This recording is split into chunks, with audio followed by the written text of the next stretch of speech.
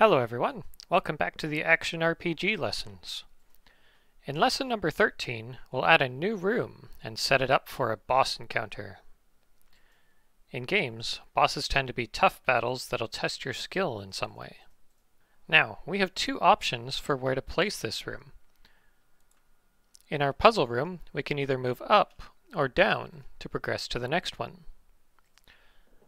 I'll show you how to set up the first option, but I'll also show you what the other would look like, and you can decide which one you like better. To prepare for this room, we need to add one class and a bunch of sprites. The class is going to be for the slime boss.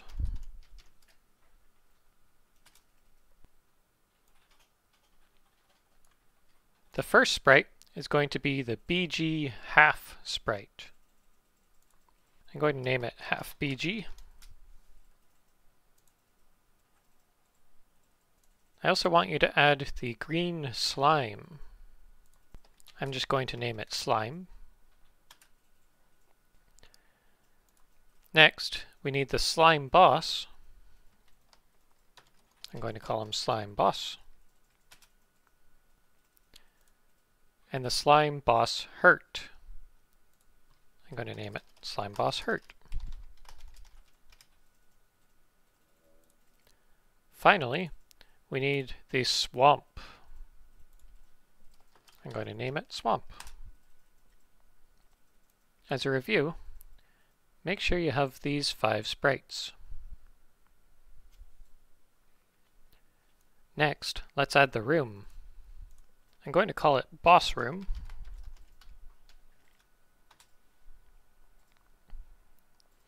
And in order to move to it from the puzzle room, I need to look at the puzzle loop. So I'm going to copy and repurpose this code here to move to the boss room. But instead of checking the X, what I'm going to do is check the Y.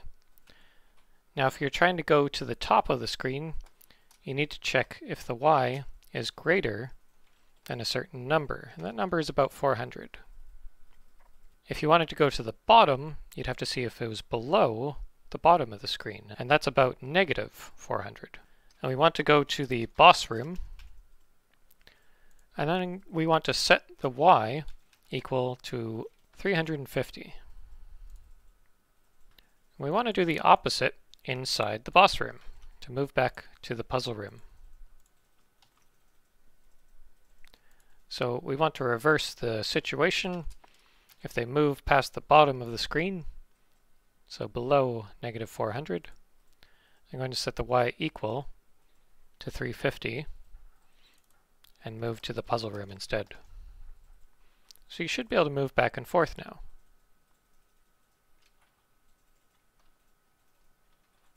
So how do we want to set up the puzzle room? Well, for that I'll show you how to do it in PixelPAD.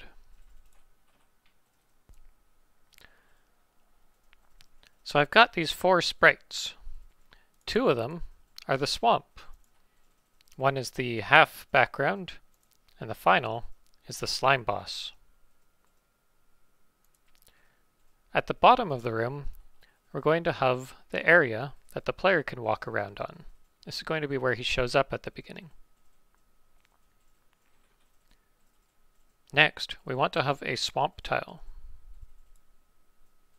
And then, the boss, perhaps a little bit bigger.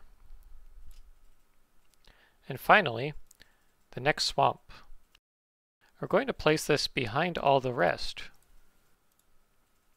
And the reason we do that is we want our boss to be able to dip below the swamp and disappear. And then at some point, he'll come back up, and it'll look like he's sinking into the swamp. Cool, eh?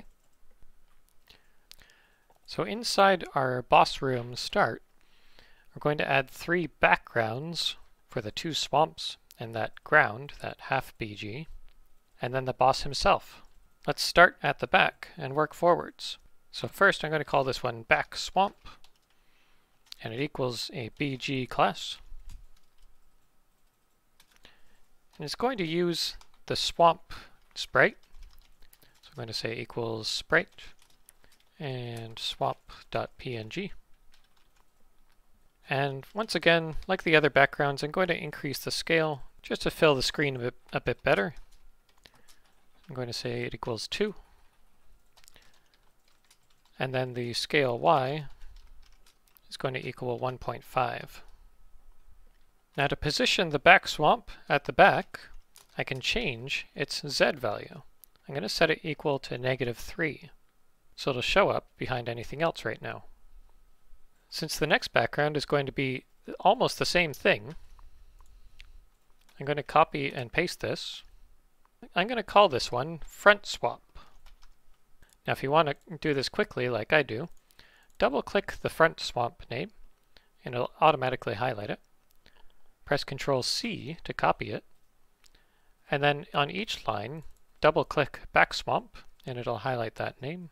Press Ctrl-V.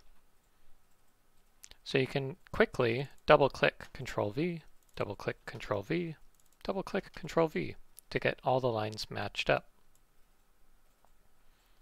Now the front swamp is going to be a background class. It's going to use that same sprite, same scale, but the Z is going to be -1. I'm reserving the Z value of -2 for the boss. For the half BG, I'm going to copy this again and paste it because we want almost the same code again. I'm going to call this ground because it's the ground that the player can walk on. And once again, I'm going to do my trick to replace all these. But, in fact, we don't actually need this line at all, because the ground is going to want a Z of 0, and it starts at 0.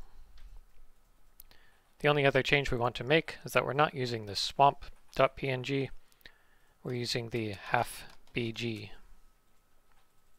Finally, we want to add the slime boss himself. I'm going to name this one Bossy, and he's a slime boss. Now I'm going to set the sprite and the scale inside the slime boss object, so the only thing I need to do here is set his Z, and it equals -2. So he'll show up between these two swamps. Let's go ahead and add his sprite and size in here. So we're going to say self.sprite equals sprite slimeboss.png, and his scale x we'll say is equal to 2, and his scale y is equal to 2. Okay, that's all the objects set up, but we're going to have to position them next. If we hit play and walk into the room, the only thing that's positioned properly is the ground. We need to set up the swamp and the boss so they show up back there somewhere, so it's not just that black screen.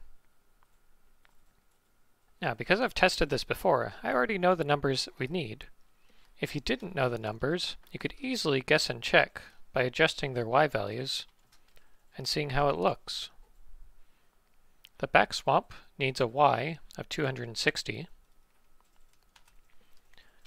The front swamp needs a Y of 50.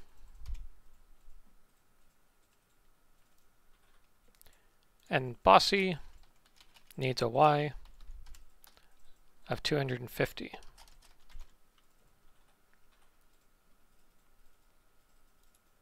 And just like that, your level should look something like this.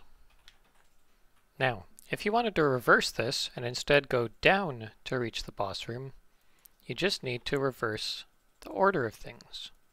So in Sketchpad here, as you can see, you want the room at the top,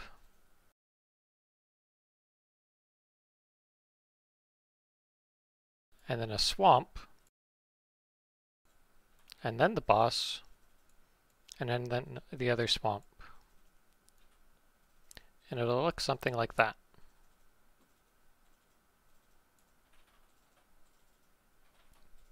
The final thing we want to do is learn how to limit the player from moving.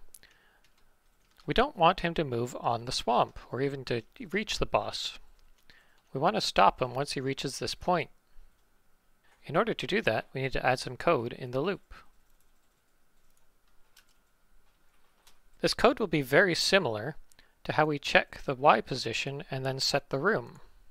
I want to check if the hero's Y is greater than 0. That'll put him at about halfway through the room. And if so, all I'm going to do is set his Y to 0. So if he manages to get to a Y of 1 or above, I'm going to force him to move back. And just like that, in the boss room, he won't be able to move past the middle of the level. He gets trapped. These kinds of limits are very useful for keeping your player on the screen. For example, I can walk off the screen over here, but I don't really want that. So what I can do is use the same code and modify it. I want to see if his x is greater than, let's say, 500. We're going to set the x equal to 500. And the same thing for the left side. We're going to say if it's less than negative 500, we're going to set it equal to negative 500. And just like that, I've got limits for my room. He can't move past these trees.